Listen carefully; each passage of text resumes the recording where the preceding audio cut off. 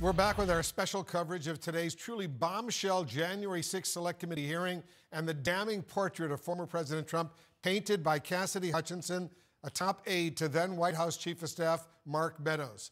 Let's discuss with the veteran journalist Bob Woodward and Carl Bernstein, whose reporting uncovered, as all of you know, the Watergate scandal. Woodward is also the co-author of the book Peril, about the last days of the Trump presidency, and Bernstein is the author of the book Chasing History, A Kid in the Newsroom. Both excellent, excellent books, and thanks to Carl and Bob for joining us. Carl, we've spoken throughout these hearings. You and I have known each other for many years, and you've suggested to me several times what has happened during the insurrection was worse than Watergate. Did we learn today just how much worse it was? We did, and something else has occurred to me, and that is, and we'll see what the historians say, but if she is not contradicted, she has nailed the greatest conspiracy, criminal and seditious, against the Republic of the United States since the Civil War and Jefferson Davis. Jefferson Davis was a member of Congress. He was not the President of the United States. No president has engaged in any, including Richard Nixon, has engaged in anything like we heard today. So if what she is saying is accurate, now we see the Secret Service is coming in and saying they're cooperating. I'd be very surprised if they contradict her. This is unprecedented.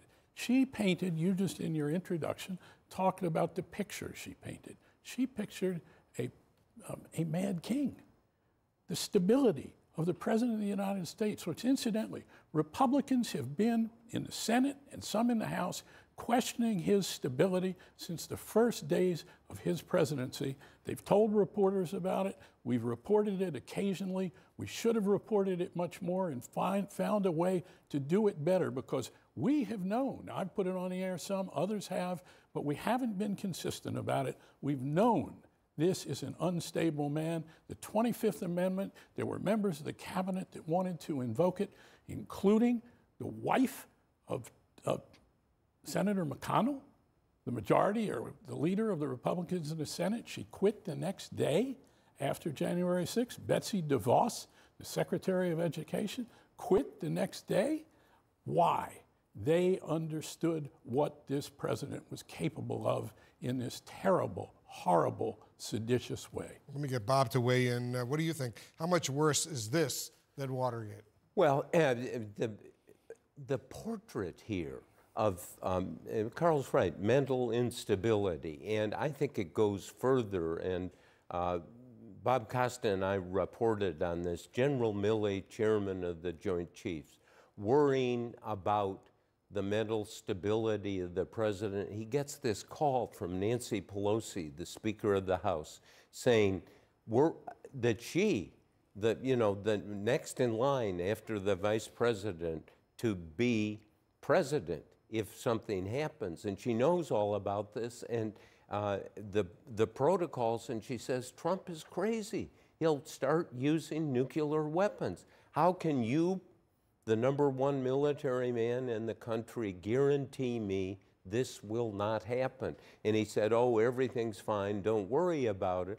And then he starts thinking about it. He developed this phrase, the absolute darkest moment of theoretical possibility. Is in his job, he had to look at the absolute worst happening, and he then reconsidered and was so worried, called in the officers in the Pentagon who run the National Military Command Center and take orders from the National Command Authority, which is the President of the United States, to use nuclear weapons or to launch some sort of military action. And Milley called these people in, one-star officers, colonels, captains in the Navy, and went around the room and said, do you understand I have to be involved in this process? I want your personal oath and guarantee that if that happens, you will call me. He has phones all over quarter 6 where he lives, and they said, yes, yes, yes. Now, this happened in Watergate.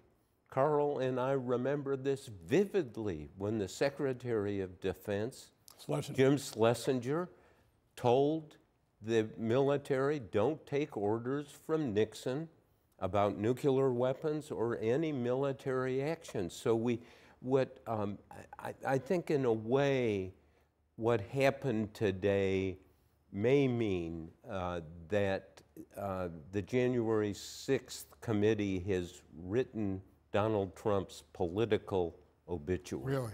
Yes, I think it's that devastating.